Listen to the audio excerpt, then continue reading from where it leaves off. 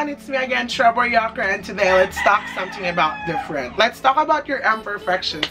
Let me share to you something that I heard last weekend. We had our Lord's Day and our couple coordinator told us that we should stop looking at our imperfections. So I strongly agree with this because we really need to stop looking at our imperfections as wrong things, because having imperfections are normal and that these imperfections have always been part of our lives. What we need to do is embrace and accept these imperfections.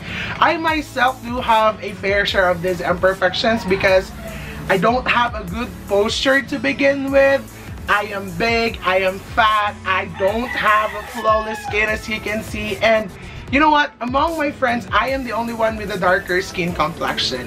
But I don't view these things as my weaknesses. I don't view these things as wrong things, but instead I make it as a part of my strength. So by that I mean though I am big, I am fat, if you can see in my YouTube channel, I can still dance or move gracefully in all of my dance covers.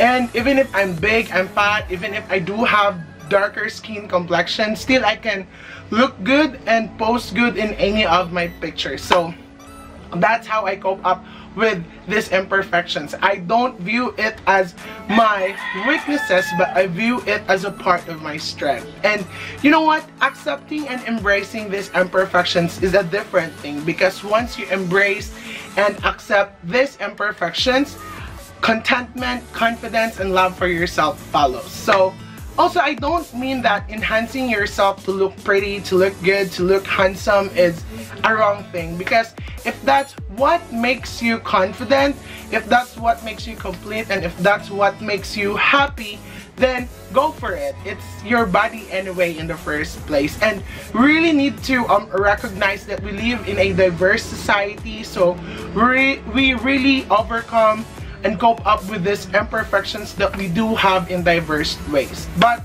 my point only here is to remind you guys that having imperfection is normal. Everyone, all of us have imperfections.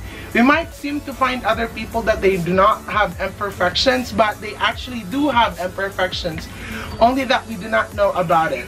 And these imperfections of us makes us unique, and this makes who we are. So these imperfections that we do have makes us who we are. And let me end this video by reminding you of what Tyra Banks always says: your flaws are awesome and you're flawsome. Always remember that.